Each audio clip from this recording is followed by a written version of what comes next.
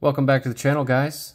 Thanks for joining. I got my creepy little clay head here. It's almost Halloween. I figured we do some sort of creepy decoration. Why not? They'll be staring at you the whole time. I apologize about that. New knife. Just got it. Brand new to microtech as well. It's the microtech Amphibian. It is a truly strange, is one word to describe it. But a good way, good strange, you know, if you can use that in a good way. I love it. I think it's an amazing knife. The body of it, the handle it's a fluted aluminum, and it's just so strong and great ergonomics. This is a very long knife. Specs on it: overall length about 9.25 inches, blade length 3.9 inches, handle length 5.35 inches.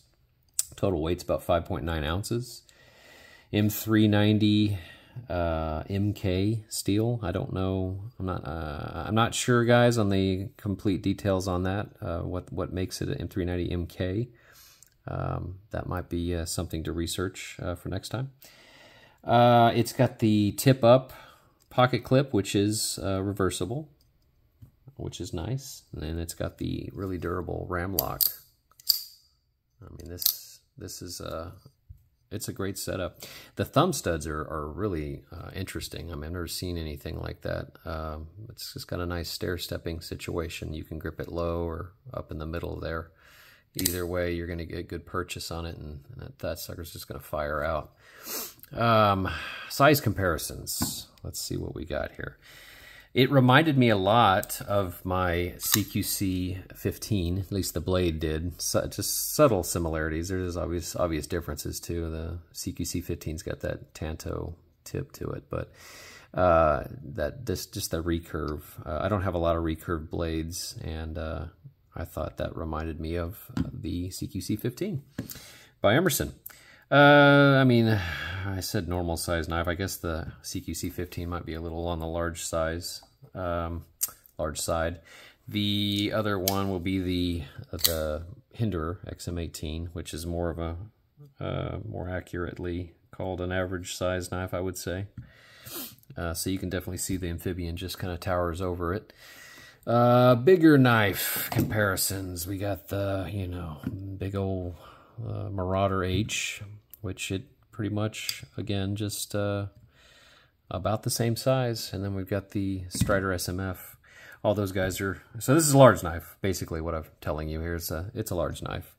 Fits great in the pocket though, doesn't take up a lot of room. I just did that off camera, sorry about that, guys. I'm still trying to get the hang of this this frame here. It's great. I mean, it comes just wonderfully centered, if you can see that. The pocket clip's all right. It's not too bad. It's pretty strong. But it's I've been pretty pleased with it. I haven't used it hardly at all. But the recurve is going to give you some interesting cutting options. And then the only one I had available to me at the time was the partially serrated, which I'm kind of glad I got that. Knowing me, I'll probably, you know, see a non-serrated and maybe black blade or something, and just a different style, and I'll jump all over that one too, I bet. Anyway, guys, that is about all I had to tell you today. This new Amphibian. If you need a knife that's you know, 9.25 inches long and strong as heck and just really comfortable in the hand, I recommend the microtech Amphibian. It's a very sweet setup.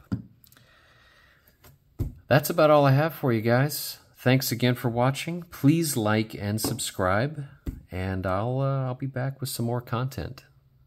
Catch you next time.